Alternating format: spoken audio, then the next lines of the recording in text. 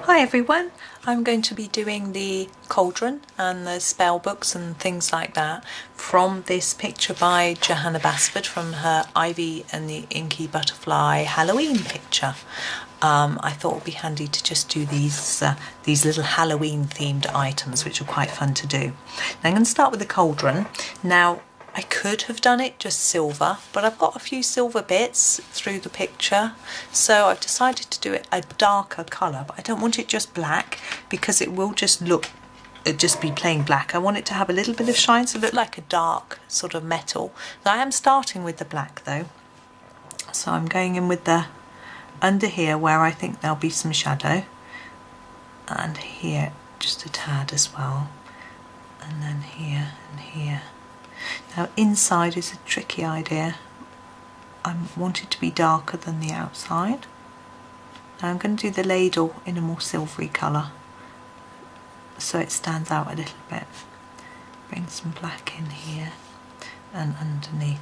Now we've got this pattern on the on it as well. Now I'm not going to ignore the pattern. I'm going to try to make it look like it's embossed, so it's standing out from the rest of the Cauldron. So we'll see how that pans out as we go.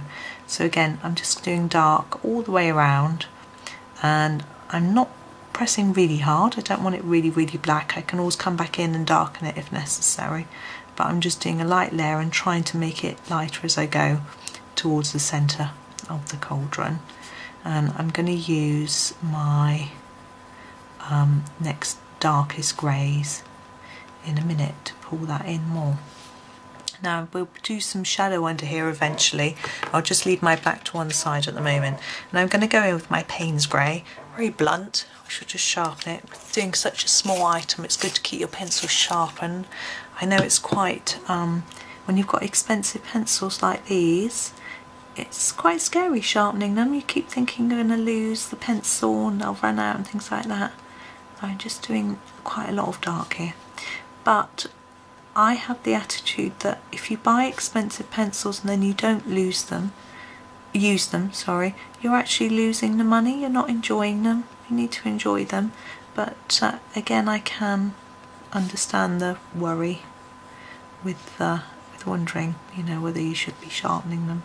But if you want a nice picture, then you may have to just do that. So give it some thought. Of course, you may just have budget pencils. I tend to use a mixture, so I've got the polychromos. I've got some really expensive Derwent Lightfast, which are beautiful, but use a very different technique to these with those, I find anyway. And I've got some Staedtler Ergosoft, which I really enjoy using as well, and they're great for really little pictures. You can see what I'm doing is I'm just extending where I did the dark. I'm just extending it a little bit. I'm very sorry about that. My telephone rang and it was a wrong number. Anyway, we're going to carry on. So I'm just going to try and blend all this in so we don't get a sort of line. Now I'm not going to take too many light greys. I'm going to keep it quite dark so it looks, I'm thinking a sort of pewter colour or just a very shiny black, something like that. So we'll see. So I'm just bringing this in more, a little bit gently. Now I'm just going to take, this will probably be my lightest grey, which is the Cold Grey 6. Sorry, let's get it in shot so you can see it. And again, needs a bit of a sharpen. Now I'm going to leave some white though to give the idea of shine, but it's not ultra shiny like the silver, but just leave a little bit. Just like that. And the same on the other handle. We may darken up the edges a bit. So it really is just a very small bit. That one looks a bit there. And like here, we just got that little bit. That's going to stay as it is. We're just going to draw that one in a little. That's it.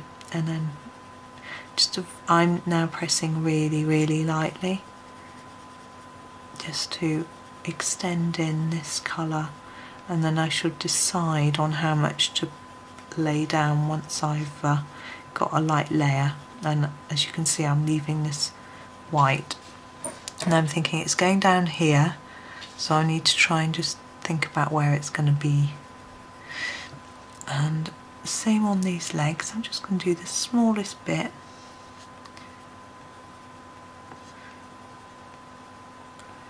There we go. Okay, and now we need to think about these bits. Now these are going to be raised, they're going to be light in colour. So I'm just going to go over them really lightly, but they still need to give the impression that they're made from the same material as the main pot. And I'm also thinking while I'm doing this about, are we going to have anything coming out of the cauldron? Are we going to have a sort of bubbling potion of some sort in there, which would be fun. Now for me this is all too light, so I'm going to go over it all and start bringing that dark colour in.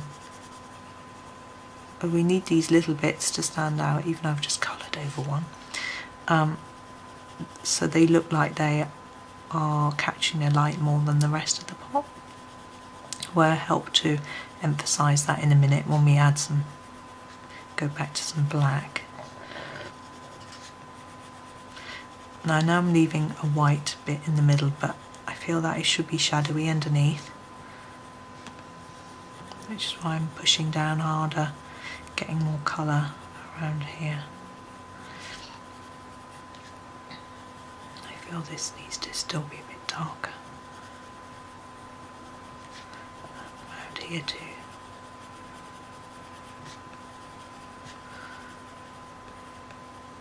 Okay, now I'm going to go back to my black.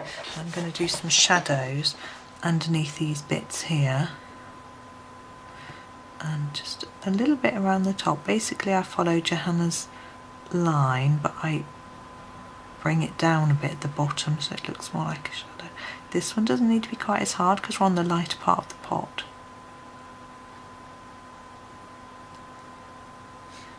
And then this last one, which looks like it needs a bit of grey onto me.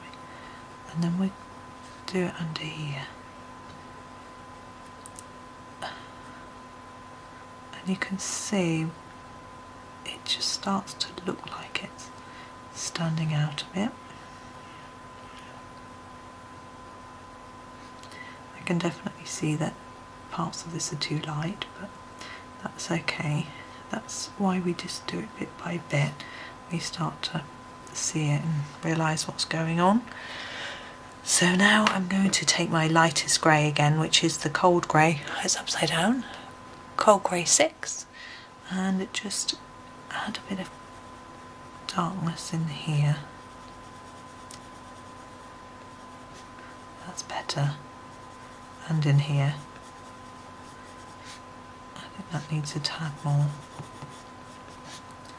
And now that's coming together. I'm much happier with that now. Now the ladle, as I say, is going to be silvery, so we're going to use slightly lighter greys for that. My darkest grey I'm going to use for that is the Cold Grey 5. And I'm going to start at the bottom, do a little bit there and a little bit at the top. And then take a slightly lighter shade. I think I'm going to use the Cold Grey 3 and just put it down a bit so you can see it better. And leave a little white gap in the middle. So there's our ladle. So there we go with our cauldron. Now I'm going to move on to doing these items here. Now we've got these two little potion bottles, we've got these eyeballs, and we've got the book. Now the book, first of all, I'm going to do it a nice dark red leather cover. Now I noticed that here I've accidentally coloured the grass in it. So I'm going to try and rub that out, although I've just remembered it's felt tip pen. So that's going to be a challenge. What we're going to do is we're going to colour over it and see what happens. So I'm going to go in with quite a dark red because I'm thinking nice red leather book. So of course we could have done it black. I think that's a bit more spooky, but I don't want to overdo the black. There's going to be some black in the sky when I get around to doing the sky. So I think red. It's quite cool and it will stand out. So I've just done an even layer of red, you can see, and now I'm going to go in and do where I think the shadow would be a little bit darker. And I'm going to use my dark sepia to add some more shadow. So around here where the pages would be shading. And the same on this side. I think if we just put that all over there, it just looks like it's all in shadow. We can hide the fact that it's green. Whoops. Okay, now the pages of the book. Now, we could leave them white, but I often find if we leave things white, it looks like it's uncoloured. So I tend to use, actually, whoops, for paper, I tend to use the green gold. There you go. Sounds a little bit strange, but I do a really light covering all over the pages. What I'm going to do with this one is I'm not going to do the bits that are bones, because I think they look pretty good left white. And I just do, you can see I'm really gently just all over the page, just to make it look like it's old and slightly yellowed. I think an old spell book might look like that. If you don't want this yellowed look, you can obviously leave it white, or you could use a cream or something like that, so it wouldn't be quite so dark. But and I'm thinking it's going to be a little bit of shadow down there in the middle of the book, and maybe a bit here where these bottles are shading it, just there and there, not too much, and a bit where that page is. Now I'm not going to go in here with dark sepia and shadow, I just want it left quite light for the page. And now we've got our eyeballs. Now I'm thinking, I like the eyeballs white and dark, I'm not going to change those, but what I'm thinking is there's no iris on that eye, that's just a pupil and a white. So we're going to draw in some irises. Now I'm thinking, let's go for red. It's Halloween after all. So we're going to go with some Scarlet Red, and we're going to do a few. So I'm just colouring around the black. It's quite difficult to get it accurate because they are very, very small. And I'm going to do a few, like that one hasn't got an eyeball. And then I think I might do a couple in green. So I'm going to take my emerald green and do a few green, maybe only two, and then maybe do the others blue. Although blue might be a bit boring, but I haven't really got an eyeball blue. I'm just going to go for this slightly darky turquoisey blue. Why not Helio Turquoise? You could choose, you could do yellow as well. I think yellow eyes are quite Halloweeny, but I'm not sure they would stand out, which I chose this colour. Now that one there with the red that hasn't got an eyeball, I'm just going to get a black pen and draw it in. This is a Staedtler pigment liner 0.2. I'm just going to do a tiny dot in the middle. There we go. Okay, now onto the lid. Now, jar lid. I'm thinking we could do it silver. Like we've got quite a bit of silver, but I think maybe we'll just do it black. It's Halloween after all. We're not going to have many other black things in this little part of the picture. Might make it look a bit more scary. So you notice I'm doing it darker here and lighter here, just so that it looks like it's shining a little bit, gives it a bit more interest as well. It's not all one colour. There'd be shadow here from the bottles.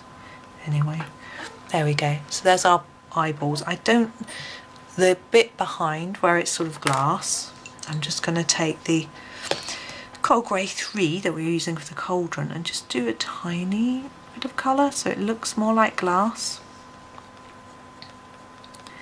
But we're not going to do, we could draw a reflection line on it because there's so much white, it's not really going to show up, so we're going to leave that.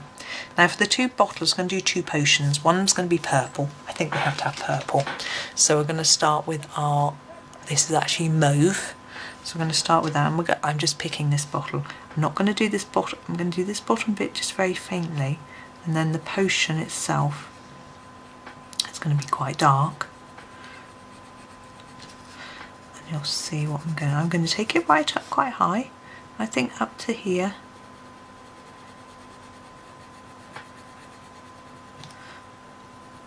There we go. Purple. Now, when I do a bottle and I've got a label, it's quite short to do, but I try and tone it in with the colour of the thing inside. The same with the stopper. So I'm going to do the label in my blue violet, and I'm just going to do it really lightly, as if it's a bit faded. but a bit darker over the writing, like that. And I'm going to do the stopper in the same colour because I'm going to do it darker. You won't see, but it will all just tone in. Okay, now this bottle I feel needs a bit more interest, so I'm going to get my white jelly roll pen, Sakura jelly roll. Just going to scribble it on my rough paper, and I'm going to add some dots into this potion. I think this is a potion that's bubbling, and it's got little dots in it like that. And to make the bubble look even more, I'm going to take my mauve again, and I'm going to put dots in this bit of the bottle there as well. You could probably barely see it, but there we go. And this one, now I would often do a sort of bottle green colour, but because we've got all this grass, I think I'm going to go for a nice pink potion. I think something I'd like to drink. I really like this pink, so I'm going to pick this. This is the middle purple pink. And we're going to do the same as we did for the other one. So we're going to do a fine bit on the bottom and then take it quite dark, really hard, up to the neck of the bottle, like we did before. And we'll do the same thing with the cork and the label as well, just to give it consistency. But inside the bottle, this one's going to look different. So there's that pink, and we'll use a crimson for the label. Now this one's poisonous, look at that X. So again, just gently on the label. I'm going to darken around the edges this time, just for a bit different. Do the cork in the same way, so darker there and there. And then in this bottle, because it's not going to have bubbles like that one did, I'm going to use this Cold Grey 3 to get rid of this white. And this bottle is going to have little swirls with our white pen. So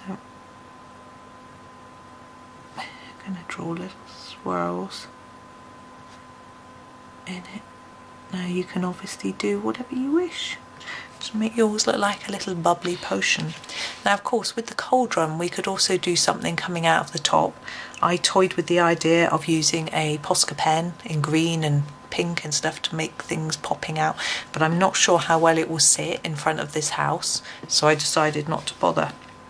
So there we go, there's that little bit all done. So I hope you enjoyed that, and happy colouring. Thank you for watching.